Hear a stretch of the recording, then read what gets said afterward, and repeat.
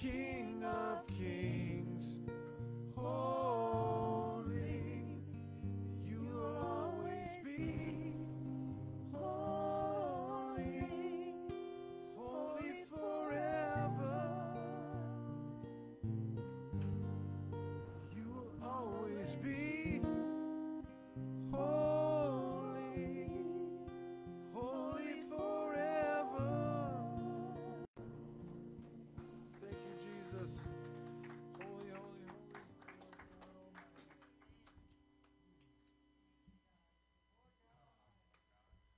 Could you take the guitar down a little bit in the monitor, please, James? Appreciate it. Thank you.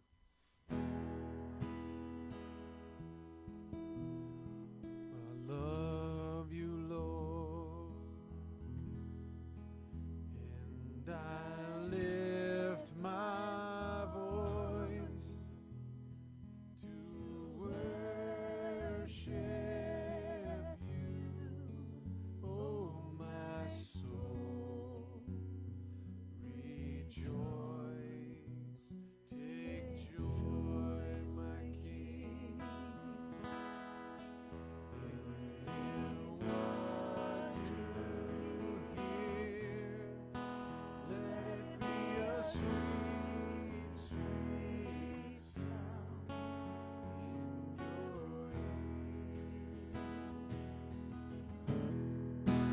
sweet sound in your ear. Love you, Lord.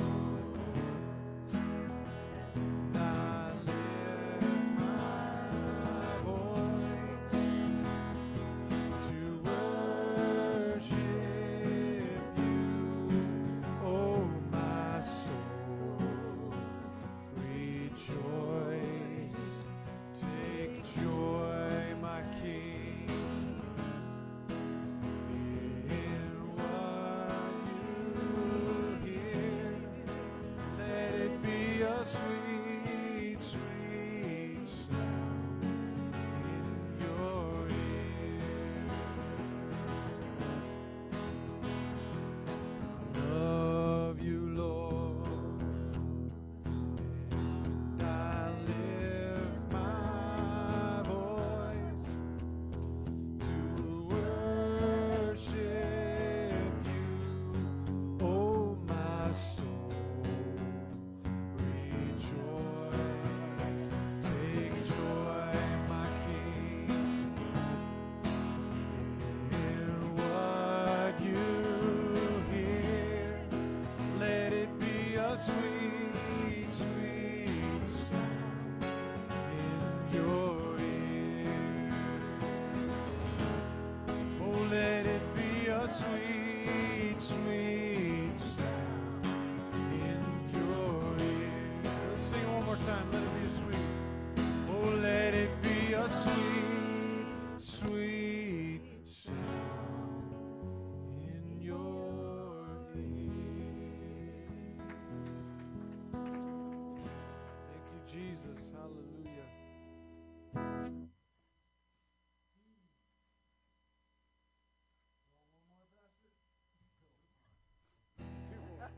Yeah, we're here to worship you, Lord. That's what we're doing. You tell us what to do, God.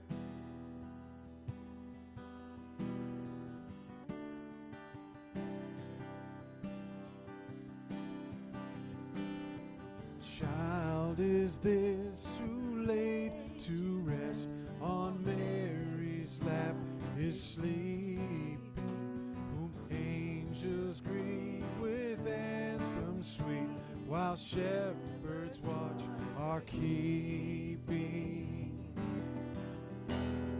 This is Christ the King, whom shepherds guard and the angels sing. Haste, haste to bring him light, the babe, the Son of Mary. Why lies he in such mean estate, where ox and donkey is feeding? Good Christian, fear for sinners here, the silent word is pleasing. This is Christ the King,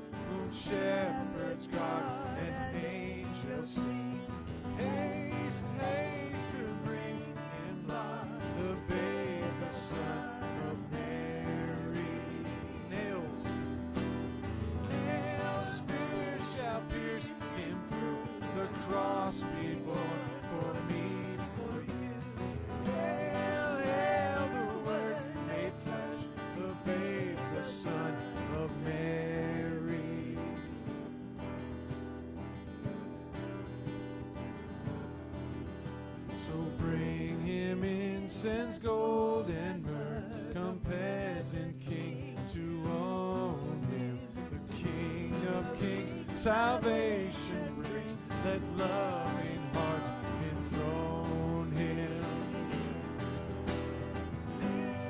This is Christ the King, whom shepherds guard with angels sing. Haste, haste to bring him love, the babe, the Son of Mary. And raise the song on high, the Virgin sings her lullaby. Joy, joy, for Christ is born, the babe, the Son of Mary.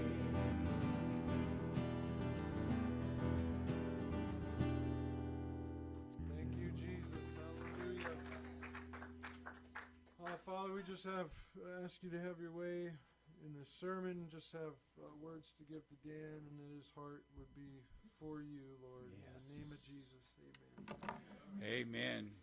By faith, we ask that in the mighty name of Jesus. Amen. Hallelujah. You may be seated if you like. We're going to take up tithes and offering. You know, you can never outgive God. Amen. Sometimes we don't think we got enough to give God. We got more than enough to give God. We give in faith and obedience to the Word of God. You know, it's the cool thing about tithes is that it goes to your account in heaven. Amen. It goes to your account in heaven. Here you go, brother. Okay. I don't know. This thing is loud. I don't know if the monitor can go down any or what, but woo! Praise be to Jesus. I'm going to pray over the offering right now. Lord, I pray a blessing on every giver. Lord, I know that we give in faith and obedience to the Word of God. And Lord, wherever our faith is stretched or weak or we're in doubt, Lord, I pray that you would help us to trust you in the Word of God in the mighty name of Jesus. And we give to you, Father, and we ask you to apply it to our account, and that you, Father, would use it on this street corner to declare the gospel to those that come in the mighty name of our God. Amen. Hallelujah. How's everybody doing? Good to see you. Good to be in the house of the Lord. Christmas time, great time of the season, isn't it? Oh, man.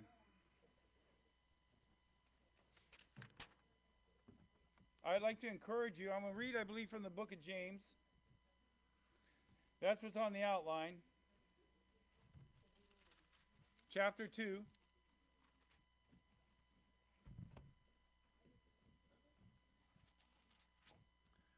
I'd like to encourage you in your faith, though. I want you to know that this is the time right now that as this year ends, what are we going into next year? Anybody know? 2024, amen? So what happens on January 1st, 2024? It's a brand new year, amen? Is there anything that you've gone through this year that you wish that year would just get over and be done with? Anybody got that on your agenda? Can you raise your hand to that? Is anybody looking for a new year, hoping there's something better that lay ahead? Amen. Hallelujah. Now, not to put a damper on our faith or our hope, but, you know, there is a war going on in Israel right now. You know, anybody see that war going on in Israel? Anybody been praying for that war going on in Israel? Pray, pray, pray for Israel. Amen. Man, how lucky are we that we can walk down the street and there's not bombs coming over our head, you know? Kids, 3-year-old, 5-year-olds, going through these bombs and wars on their street. Amen. And you know, it might be bombs and wars, but you know it's a spiritual war. And there's a spiritual war going on there, just like there's a spiritual war going on here. And some people believe that the reason America has not been judged yet is because America has been faithful to Israel all these years. But I hate to say it, but our government isn't so for Israel anymore like they were before. And we don't really know what lay ahead. But this is what we do know, that we know that our God, He's faithful. He's the Almighty God. He's the creator of all things. And this is something I believe I'm learning this week. I mean, I've said it many times, and I do believe it. But now I'm starting to really believe it. God is in charge of everything. Amen? God is in charge of everything. Think about how much peace we could have if we realize that God is in charge of everything. Think of all the troubles and the toils and the battles that we end up fighting because we don't have faith that God is in charge of everything. I mean, it's a war of the enemy. You believe that? It's the attack of the enemy against God's people. And if we're God's people, I hate to say, but we got a bullseye on our back, got a bullseye on our forehead, got a bullseye on our chest. There's a real war going on right now in America. And it's not a physical war, it's a spiritual war. Amen? And if you're here right now, or if you're in faith right now, and God is calling you to the church, to the body of Christ, then you can trust God with your faith. Amen? But there is a scripture, it says, seek him while he may be found. Because trials can come, and then all of a sudden we forget to seek him. Or even blessing can come, and we forget to seek him. And if it doesn't take much to be at the pigsty. At the pigsty. What happened to the guy at the pigsty? Was he a bad guy necessarily? No, he got sidetracked. He got sidetracked. And he didn't guard the thing that he had that was the most. It's faith. Amen? And we're going to read here in the book of James where he talks about faith. And the first thing he says in chapter 1, or chapter 2, verse 1, this is what he says. Because we read this and we're going to read a couple things. And I don't really think it's about what it says it's about. I think it's really about this first sentence. It says, my brethren, do not hold, it says, the faith of our Lord Jesus Christ, the Lord of glory, with partiality. What does it mean to hold it with partiality? Well, let's read this scripture real quick. Now, this gives a definition of it, and this is a true scripture, and this is a truth, and it tells us specifically to do this, or not do this, or follow this scripture. But let's read it. For if there should come into your assembly a man with gold rings and fine apparel, and there should come also in a poor man in filthy clothes, and you pay attention to the one wearing the fine clothes, and you say to him, oh, you come sit here in this good place, amen? And say to the poor man, you stand there, or you sit here at my footstool. Have you not shown partiality among yourselves? And this is what we do when we become partial. We become judges with evil thoughts. Amen? See, because that person, what he did was he became partial with his faith, and he became partial with his understanding, and he looked at the outward appearance, and he said, you must be better than this one, so let me give you the honor seat. Amen? But I don't really think that's the most important part of the scripture, because you could, you don't even see that happen around here, do you? There's a blank. So sometimes you might feel justified in that scripture when you read that scripture because you don't do that specific thing. But what if you reversed it? And you said, oh, you good one, because I'm mad at you. You're rich one, and I put you in the seat of the worst seat. And you poor one, I put you at the top. Would it be doing the exact same thing but in reverse order? They're both wrong. That's the point. And that's the point. He's saying don't take the scriptures and do it. Because you can look at the one and say, well, I don't do that, therefore I'm justified. Because I sure don't do that. There's another scripture in the Bible that we read many times, and I think that we get the point of that one wrong. Remember the scripture of the rich young ruler? What did the rich young ruler do? He came to God. What did he do, Paul, you know? Yes. And he stood there and he told it all these good things that he did. And he goes, but what else must I do? And what was the answer? Give away all of your stuff. And it said he went away sad. See, we might find ourselves in that same scripture and go, well, I must be justified in that because, why? I'm not rich. But I don't think that's the point of the message. Because whether we're rich or poor, it's the same command. To give away all that you have and follow him. And it's the same kind of thing that's happening. And he's saying, don't be partial in your faith. And being partial or partiality in your faith is going to a situation and an understanding that you have and then judge it one way or the other. Well, this guy doesn't need money, so I'm not going to give him money. But you judge it wrong. Does that make sense? So he's trying to bring us to not the point about whether we put the guy in the right seat or not. He does want us to do that. Why does he want us to do that? Well, that's a great point. Yeah, there's nothing wrong with that. The first shall be last, and the last. We don't really know, amen? Because if they come in, what do they both need? They need God. One's just got money, and we could, hey, you ever frown down your nose? That's what's going around the world right now. People frowning down their nose at people with money. See how the gospel's even getting twisted? See, because it's the law that kills. It's not the law that's important. It's the understanding, and it's the key word is faith. And he says, in your faith, don't show partiality. But we can go to the Word of God, and it could be a law, and we can say, well, I don't do that, for therefore I'm justified. But if you flipped it around, you could be just as guilty one way or the other. But what will change that? The relationship with God and not showing part. Because what we can do is show partiality to Scriptures. How many people are in the church that will hoop and holler to the Scripture and stand on, for God so loved the world that he sent his only begotten Son, and they believe that unequivocally? No, right? Well, I believe, therefore I'm saved. But on the other side of that, he said, but go and do this and go and do this. And there's a whole lot of other scriptures besides just that one. That's showing partiality to the Word of God.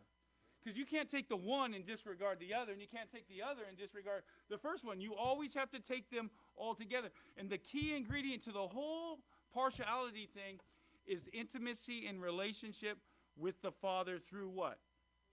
The Word of God, but one other thing. The Holy Spirit. Yes, and that brings grace. Amen? So let's read on, because he does it right here. Let's read on. Verse 3. I think I already read that one. Verse 5. Listen, he says this. Well, let's look at number 4. Because it says, when we show partiality with the Scriptures,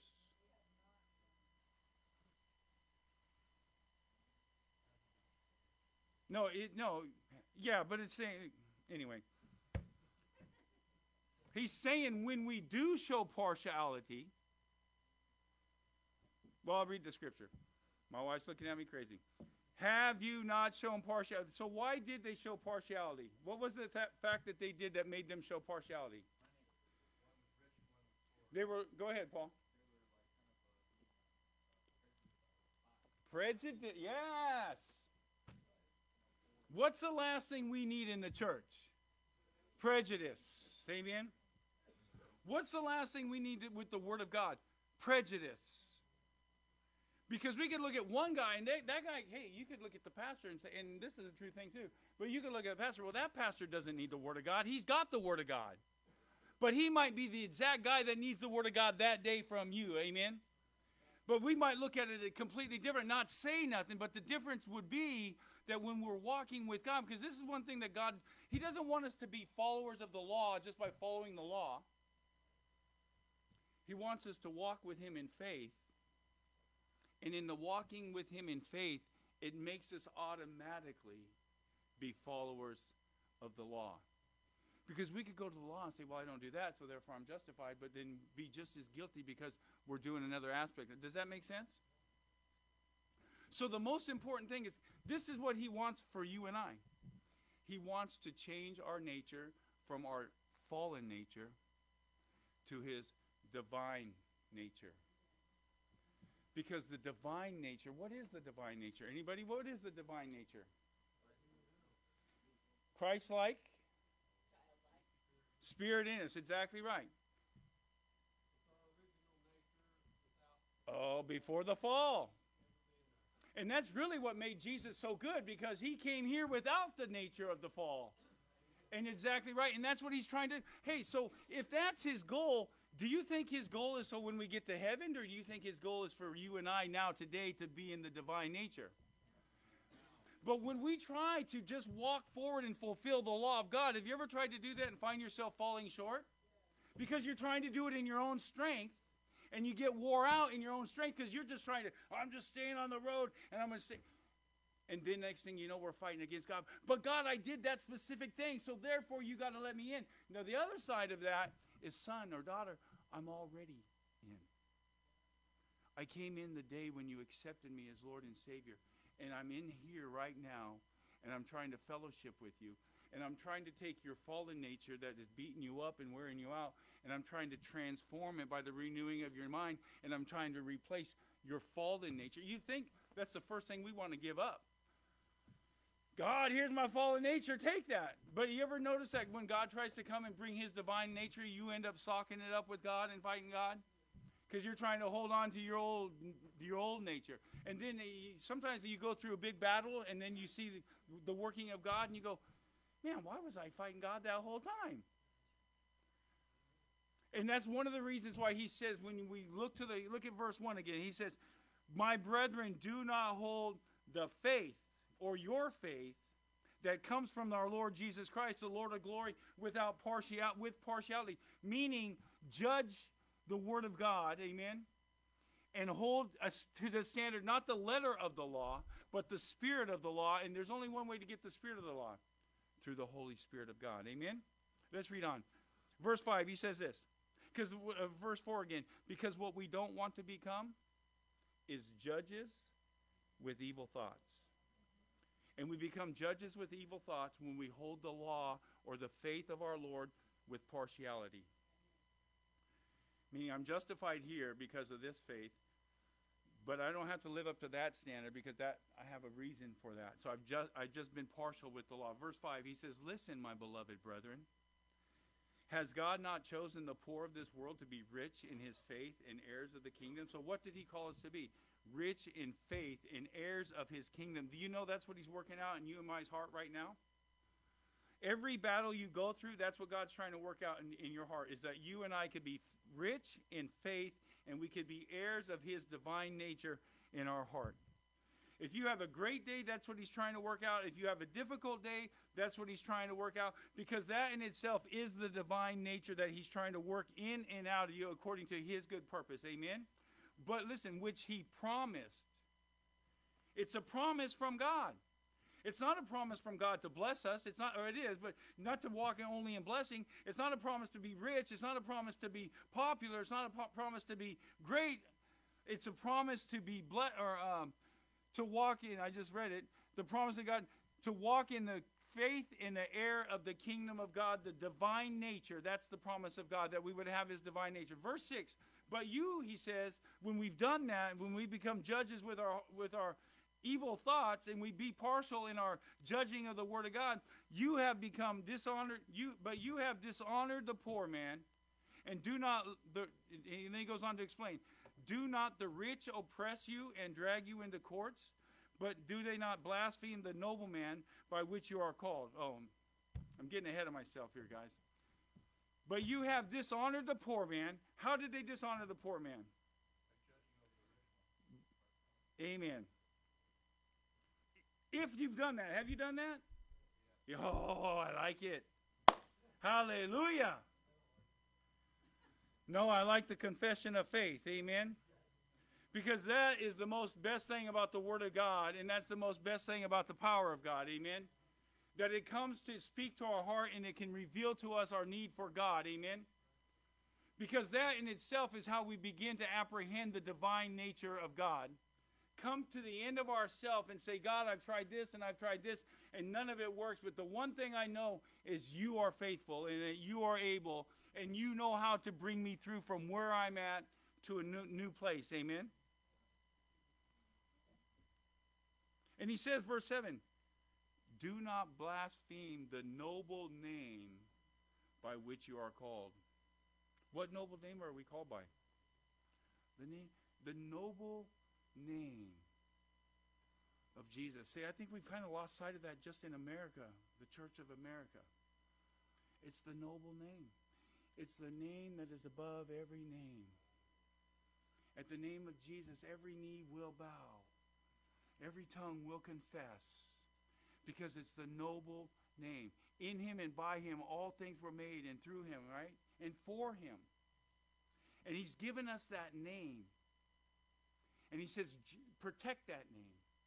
Honor that name. That's why he says, don't show partiality, because in the showing partiality, and I struggle with this all the time, showing partiality dishonors the name. And guess what? You can't in your own self overcome that simple little thing. It's such a simple thing, but what a mighty mountain of battle that is. Because his nature is not our nature. But he gives us the Holy Spirit to both work in us and through us to do according to his good pleasure. And hey, we need that now more than ever in this body. We need it in the Church of America. We need it in the church around the world. We need it, hey, I hate to say it, but we need it in the pastors of the churches of America and the worship leaders in the Church of America around the world, amen? And hey, we're all just like that poor broken guy that comes in, and you're coming in. We would be considered the poor, right? Even if you had $100,000 a year, I think that's considered poor, amen? That really is considered poor, especially in America today. You and me, we're going, boy, that sounds like a good lot of money.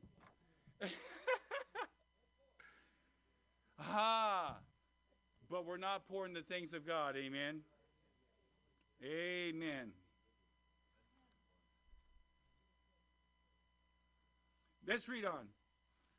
Verse 8, if you really, now see, this is the cool thing about this. Let's read it. Verse 8 says, if you really fulfill the royal law according to the scripture, and this is the scripture, you shall love your neighbor as yourself, you do well. But if you show partiality, you commit sin and are convicted by the law as transgressors. See, now somewhere in the New Testament, now we're not under the law, but for some reason we're saying we're not under the law, but it is kind of putting us under the law, isn't it? How is this putting us under the law? And it's not the law of the Old Testament. It's called the law of liberty, which we read here in a minute. It's the law of liberty. What is the law of liberty? Freedom. How did you become free? And the law of liberty keeps us in freedom. And how does it keep us in freedom? By rebelling against the Word of God? Or obeying the Word of God? Obeying the Word of God, amen? And the Word of God can be obeyed by the power of the Holy Spirit, amen? Let's read on. You shall love your neighbor as yourself, you do well, but if you show partiality, you commit sin and are convicted by the law as transgressors. For whoever shall keep the whole law, yet stumble in one point, he is guilty of what? All. For he who said, do not commit adultery, also said what? See, we might go, well, I don't commit adultery, so I'm good, but then at the same time, we might have murder in our heart by what? Hating our brother, see? That's why he says, do not show partiality or do not hold your faith in partiality, because all of it is good, right? It's all the standard that God has given. It's all beyond our abilities.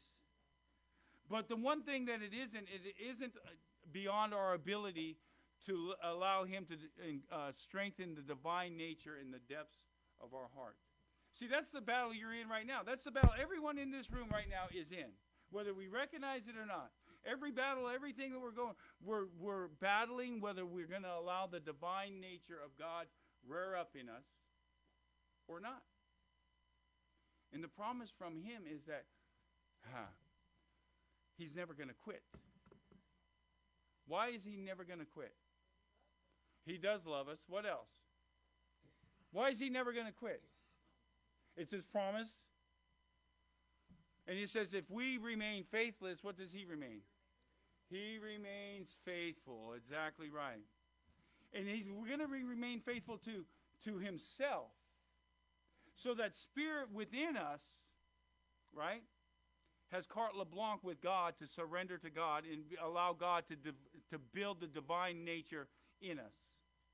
And it doesn't sound good to us because what is the divine nature? It's contrary to what?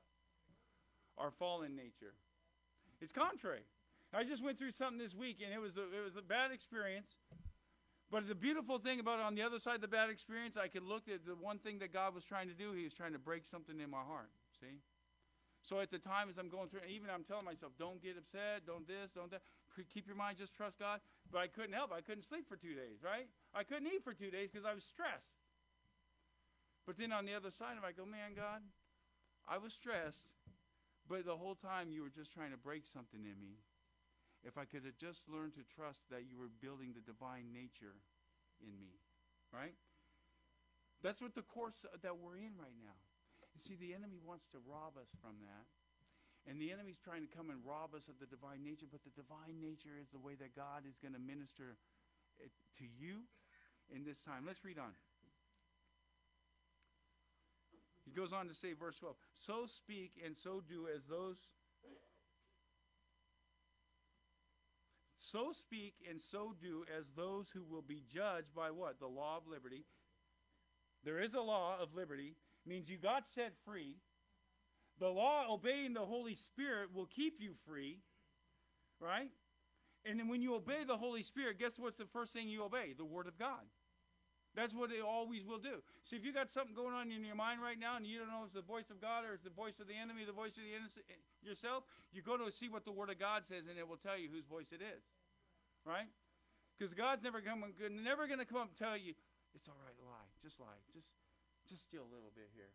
Just do that. See, because you go to the Word of God and see the voice of God always lines up with the Word of God.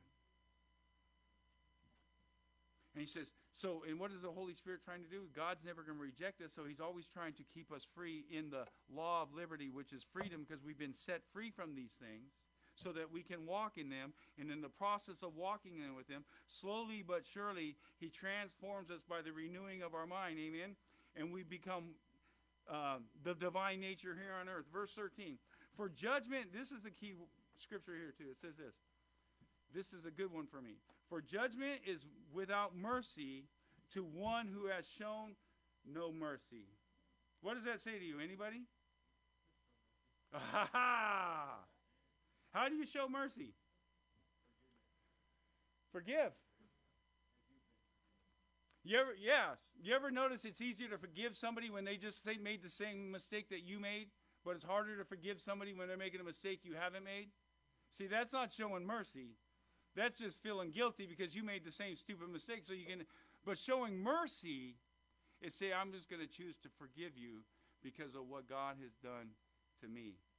And he says, let's read. That's exactly what it says. That's why he tells us to show mercy, because mercy triumphs over judgment. Amen? Because that person that's in judgment, God wants them to experience mercy so that they can get free from judgment. Amen? Verse 18, that's why he's called it. I believe that's why it says in the scripture, if you don't forgive, you can't be forgiven. Because we're robbing somebody else of the ability to be forgiven. We're called to be forgivers. We're called to be an avenue for somebody to come to you and say, hey, man, I've done something wrong. Well, let's take it to the Father, amen? But then when we get where we don't forgive people and we hold them in judgment, now we're blocking that person's access to forgiveness. And he says right here, for judgment is without mercy to the one who has shown no mercy, but mercy triumphs over judgment. Amen? Verse 14, what does it profit, my brethren? See, how do we know he's talking to us? Because he's calling us his brethren. What makes us his brethren? Children of God. And members of the body of Christ. Amen? See, we're not just here because we showed up. We're here because God is the divine order and he's brought us. Amen? He's God. He's God. Whew. Huh? Hey, I was going to say that in the beginning. That's what I was going to say. You know what I like best about God? That I'm not him. Amen? He's so great, isn't he? He's so gracious. He's so forgiving. He's so loving. He's so kind. And the other thing is, he's all powerful. He's all powerful. And he's in our corner. He's in our corner. He's for us. Huh? He's interceding. God, Father, you see that knucklehead? I see him too, but help him just help him, right?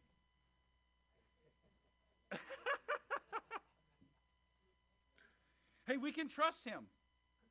We can trust him with our shortcomings. We can trust him with our circumstances. We can trust him with our money. We can trust him with, believe it or not, you can trust him with your heart. You can trust him with the 2023. You can trust him with 2024. Verse 14, what does it profit, my brethren, if someone says he has faith, but he does not have works? And I think the reason this is in here, because he's going to bring up Abraham. And what did Abraham do? Think about Abraham. Abraham walked with God, right? That was one of the things I wanted to bring up too. Thank you, Deb. Without the law. Do you know that all the stuff that God was speaking to Abraham, it was the word of God to Abraham, and it was not written yet, but it was the word of God. How do we know it was the word of God? Because we read what was written, so we know it was the word, and God said to Abraham, so it was the word of God to Abraham. See, that's why it's not the law that we hang on, because we don't need the law specifically by itself. What we need more than anything is ears to hear the voice of God. That's what we need above all. Because when we have ears to hear the voice of God, it's going to automatically make us want to obey the word of God. They're not separate. They're identical.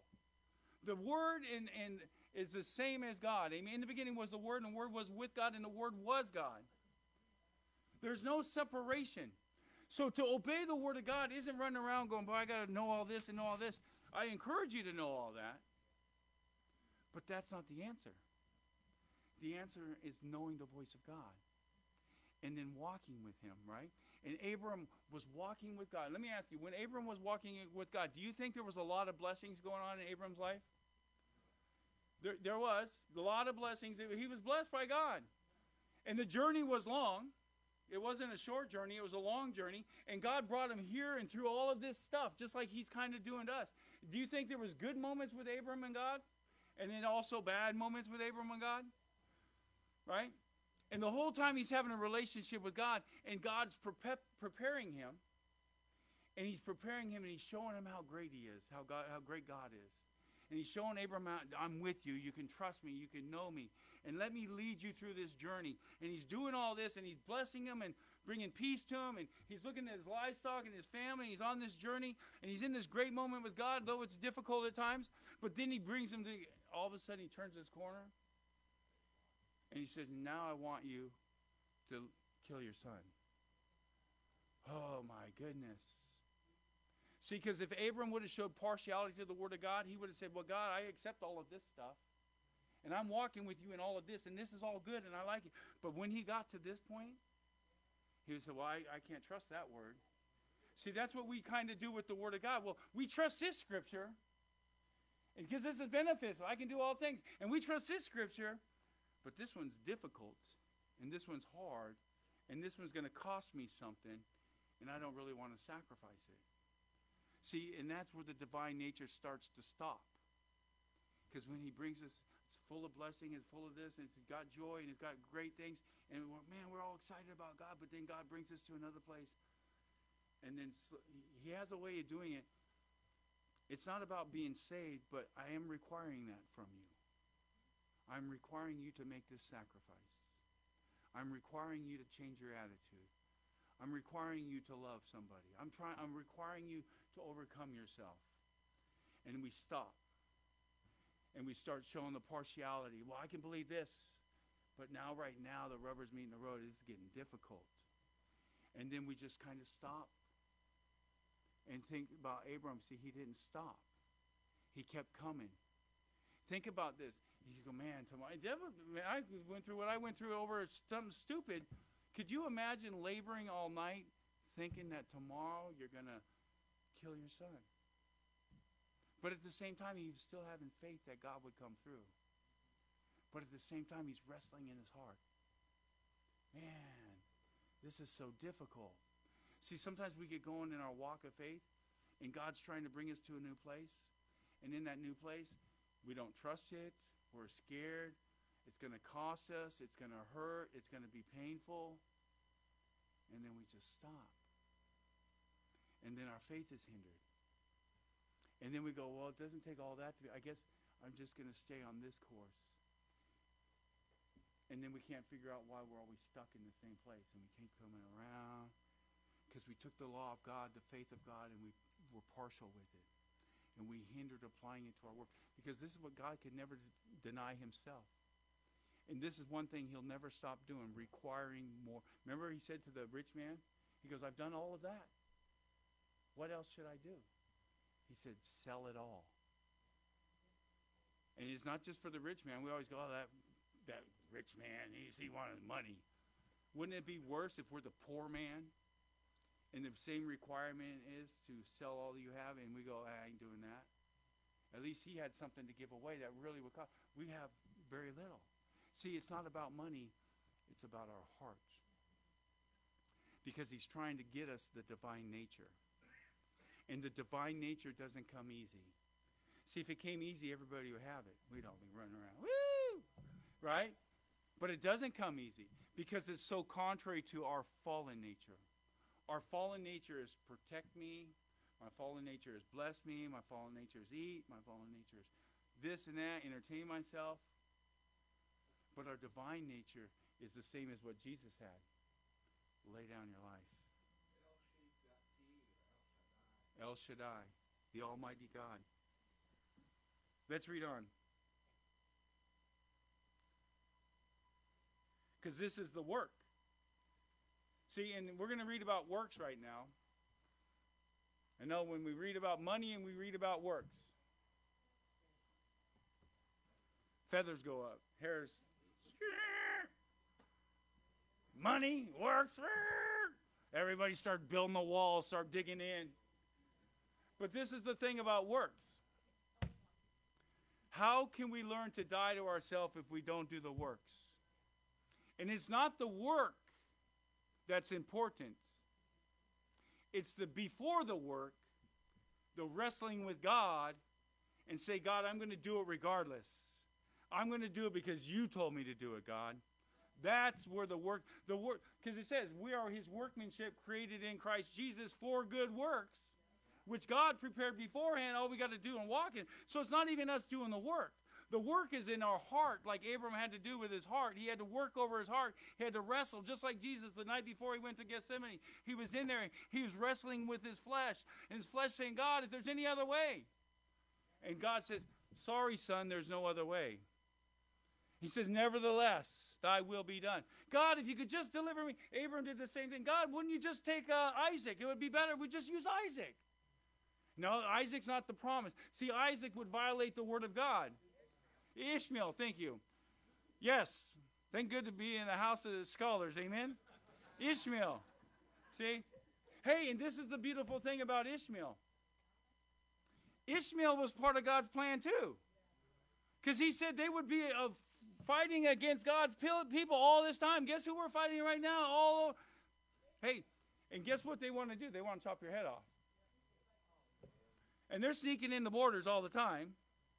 And our government, for some reason, took it on their shoulders to start standing against Christianity and supporting Islam. See, this is the time right now in our heart to be working it out. To say, God, whatever you have in store, I want you to prepare me. If it's going to cost me something, I want to give it to you. If I can't give it to you, would you help my heart change? I would be willing to give you this. See, that's the place right now. Because when somebody's got a sword at your neck, it's a hard time to say, okay, now I believe, or okay, now I'm ready to surrender. It's too late. Because then we'll just say, I don't even believe in Jesus. Please don't kill me. Right now is the time for our faith to be established. And work it out in our heart to say, God, whatever it is in me that's hindering you, please forgive me and please help me overcome. Amen? So the work isn't, sometimes we think it's all these works. I can't serve God because there's so many work. The work isn't to do a bunch of stuff. The work is to work it out in our heart, to trust God to lead us to the next step. And it sounds so easy, and we all say it, but actually to apply it is a whole different thing. Amen?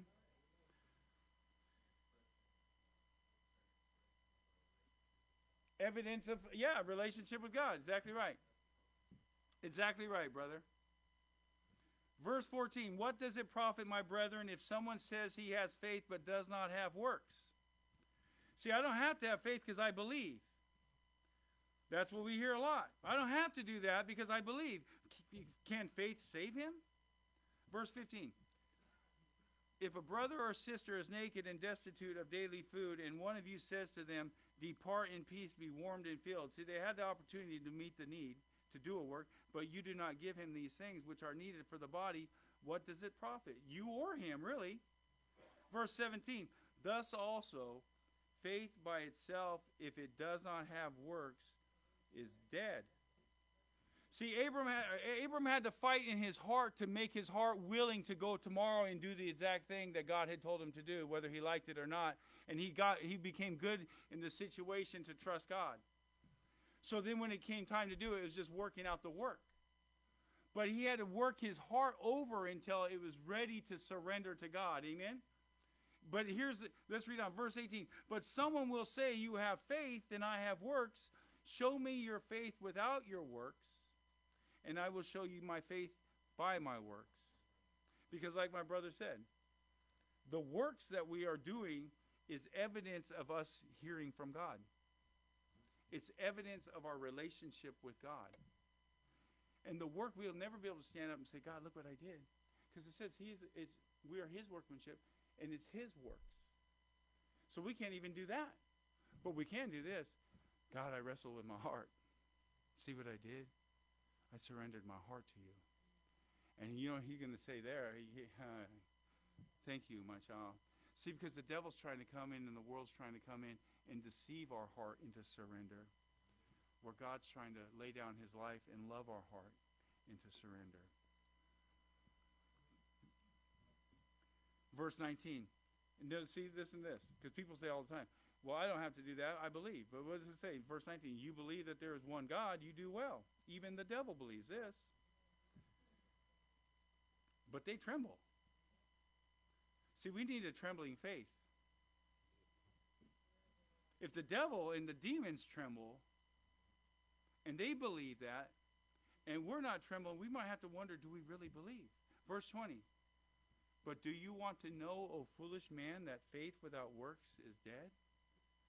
Was not Abraham our father justified by works when he offered Isaac his son on the altar?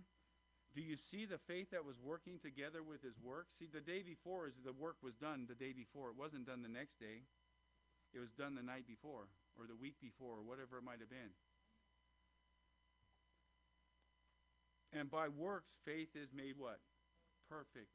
So what does the works do? It helps us to crucify our flesh. It helps us to surrender ourselves. It helps us to die to ourselves. And when we do those things, he rises up. And then slowly, his will becomes our will, which is his divine nature, begins to become natural to us. If you could look at your life right now, you probably say you do a whole lot more things now for God than you used to do. Or certain things might be easier to do for God. Why? Because slowly his divine nature is becoming our nature. And if you stay the course, it will change even more. That's why it's so important, because that's what the work is for, is to bring us to a place of, one thing, trusting him, one thing, knowing him, but not only that, when we do the works that God has called us to do, now, you know how much faith we can have in that work actually accomplishing what God sent it out to do? Because I wrestle on my heart a lot. Man, am I just doing that, or is it God doing it through me? And a lot of times I'm sure it's just me doing it. And you look at it and you go, man. But I think God wants to bring us to a place of trusting that it's him working through us. Amen? Let's read on. Verse 23, and the scripture was fulfilled, which says, Abraham believed God, and it was accounted to him for righteousness. See, remember this. Abraham was before Jesus. Well, not Jesus eternally, but Jesus on the cross. And Abraham was before the law. But guess what? Abram and Noah and others, what were they found? Righteous. Why? Because they believed God. Amen? And he says, and he was called the friend of God. He calls us friend. You see then that a man is justified by works and not by faith only. Amen. Likewise, was not Rahab the harlot who justified by works when she received the messengers and sent them out another way? She was another one. She had to risk her life. She was taking her life in her hands, and she didn't even know if these guys were really going to do what they were going to say they were going to do. And she didn't even know if she would be delivered. But there was something that happened in her, and there was an act of faith. And these guys came, and she'd heard the testimony about the great God. That's what she'd heard, the testimony about Jehovah, the great God. And they come knocking their door. She probably just wanted to lock the door and keep them out. She's out of fear. But she didn't. She listened to them, and she talked to them, and she said, let me help. And they go, if you help us, we'll do this. And God, and even that act of faith, she didn't know for sure that it would come to pass the way it was, but she did it in faith. See, the work was being done beforehand, right? In her heart, and trusting God. Amen? Verse 26, for as the body without the spirit is dead, so faith without works is dead also. Amen? I heard this preacher say the other day, he said, not that you can compare them, but you take all the other religions, Muslim and Hindus and Buddha and yeah, all of that. And he said at their best scenario that they could ever do with their teachings and their way is they could maybe take a bad man and turn him into a good man. Where Jesus did what Jesus did, he came and he took a dead man and made him a live man. Amen? See, no matter what they do, all they could do is make something temporal that maybe somebody would be a better person.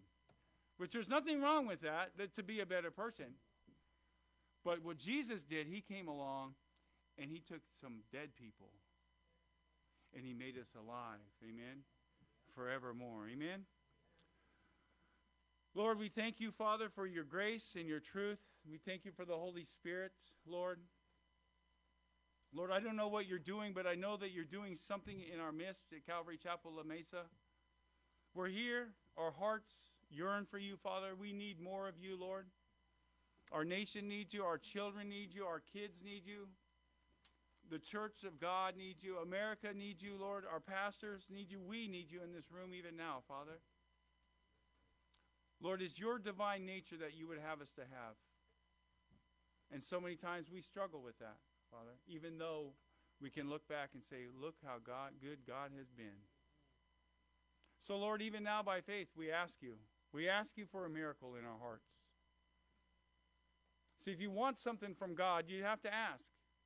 See, we could come here and preach a message, and it could be what it is, good, bad, indifferent, ugly, whatever it might be. But we could also come here and hear from God, and God could be speaking right to your heart. It can't be wasted time. If we're here, God had something to say, each and every one of us. Maybe it was to learn to sacrifice. Maybe it was overcome. Maybe it was, who knows, learn to forgive, trust. But we don't want to just come here and have a message and sing a song and then leave. But we do want the hand of God to do a miracle in our hearts.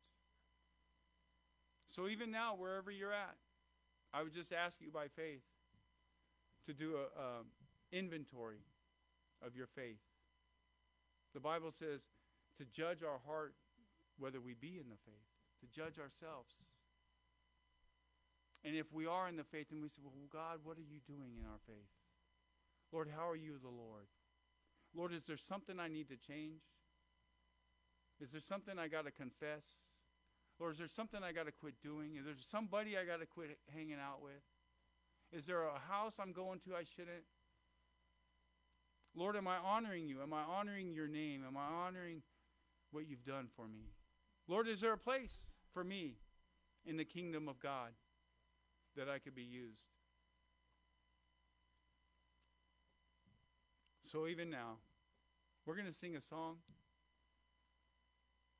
If you want to just sit where you're at and let a conversation between you and God happen, speak to him, meditate on him, worship him. If you need to make a change, make a change. If you would like prayer, come up. We'll pray with you. We have people of faith that pray. You don't have to confess anything. You want just strength. You want support. You can look to the guy left to you, to the guy right to you, the lady, and say, hey, would you pray with me?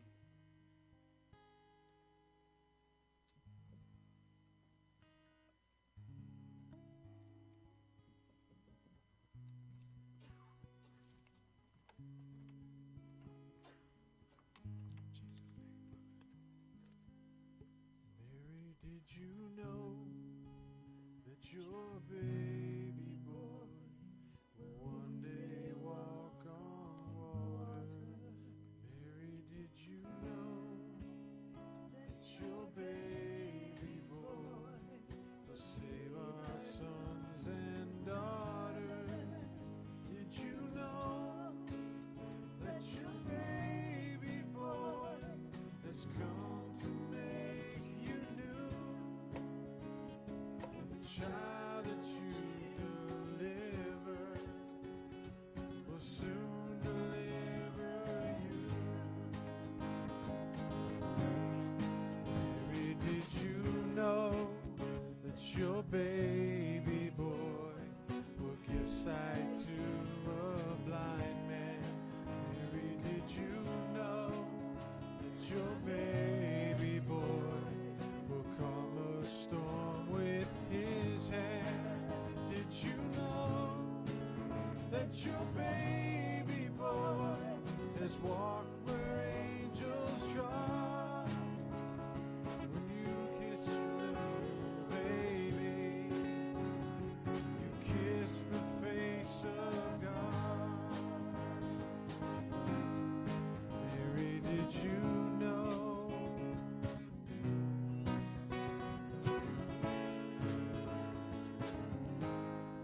Mary, did you know?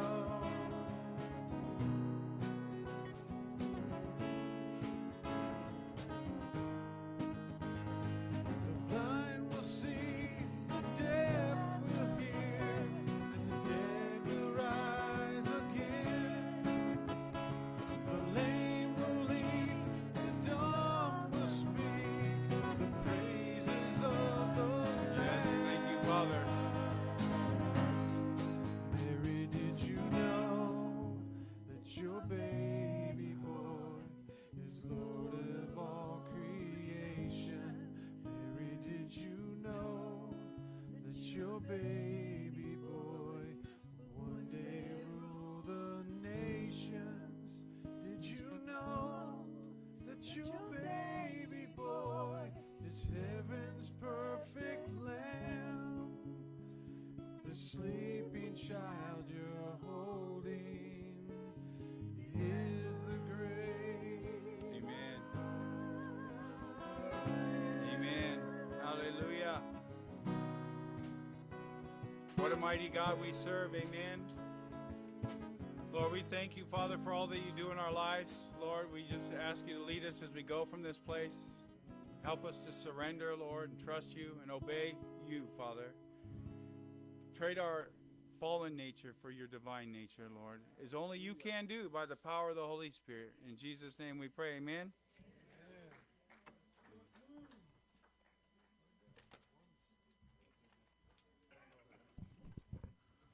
They'll know you are Christians how? By your love, kindness, gentleness, self-control, mercy, not being judgmental, not being prejudiced, showing partiality, by your love.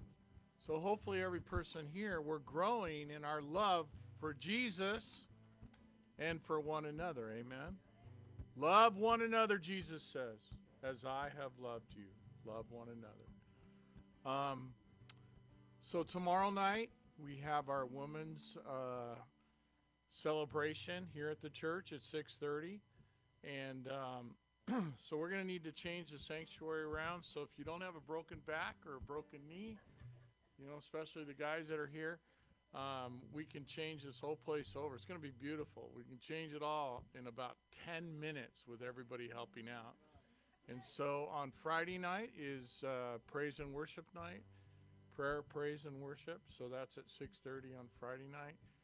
And we got a great sermon this weekend, 6:30 and Saturday night and Sunday at 10. So it's great to see all of you here tonight. Isn't this amazing on a Wednesday night? Amazing. You know, and don't think that you're not important to the body of Christ. Every person here, we're important to the body of Christ. And you don't have to be perfect to come to this church.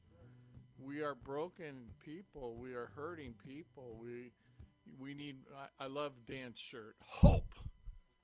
There's always hope for every one of us here in this room. There's hope for the prodigal sons. There's hope for the prodigal daughters. There's hope for the people walking in the street. His name is Jesus, King of Kings and the Lord of Lords. So the food bank will be open. God bless you guys, and those that can help out will start to work and change this place over. Have a great night. God bless.